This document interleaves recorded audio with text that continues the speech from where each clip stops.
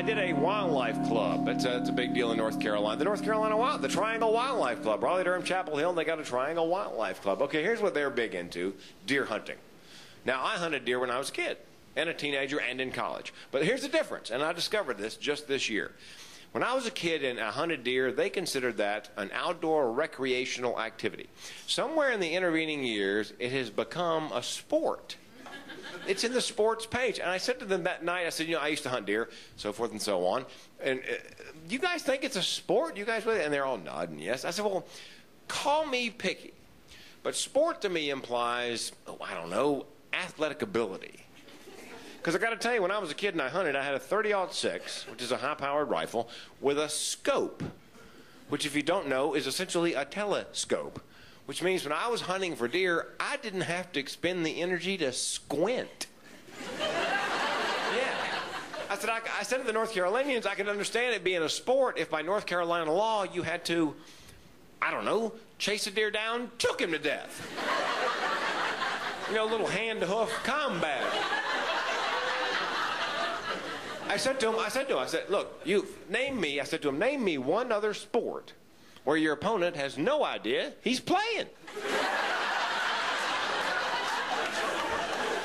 I said, you know, until the opening gun goes off, the deer has no idea he won the coin toss and elected to receive. It's 0-1 before he knew what hit him. Now, what is your first name, our deer hunting friend? What is your? Dean. Dean?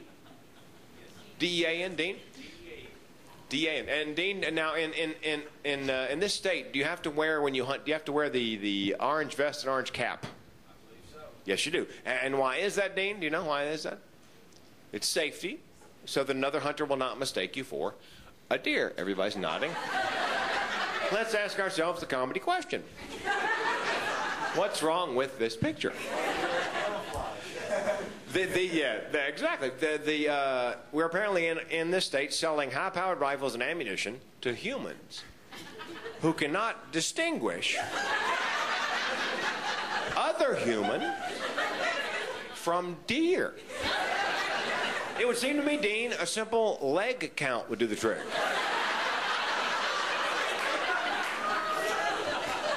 See, here's my philosophy, Dean. If I'm in the woods on all fours, shoot me.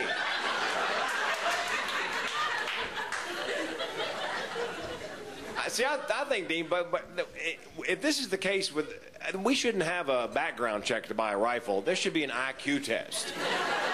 And you know what I was thinking, Dean? See what you think. A photo lineup. You know, bunch of deer and a guy. And I'll make it easy. Famous deer. Dasher, Dancer, Prancer, Vixen, Comet. And if you can't pick out that guy, no gun for you, Elmer Fudd.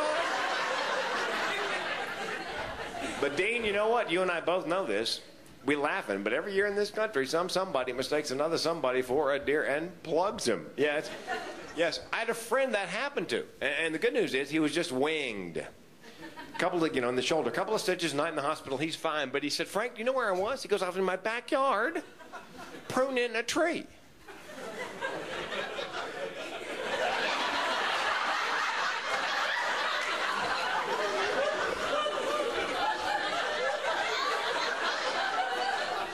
You know, Dean, I've seen a lot of deer. Never seen one could do that with their antlers. See, as a comedian, Dean, I wish I could have been in the woods with the two hunters right before the one hunter pulled the trigger just to hear the conversation that led up to it. Hey, Bob. What? I think I see a deer. Where? On that ladder.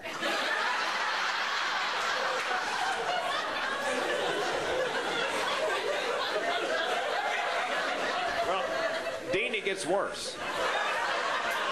I told that story in Georgia, and a guy came up and he said to me, do you guys know what a tree stand is? It's like a tree house from which you hunt deer. He said he had a buddy in a tree house, a tree stand, in orange, in the proper amount of orange, who the other hunter claimed he mistook for a deer in the tree wearing orange. I think I see a deer. Where? In that tree.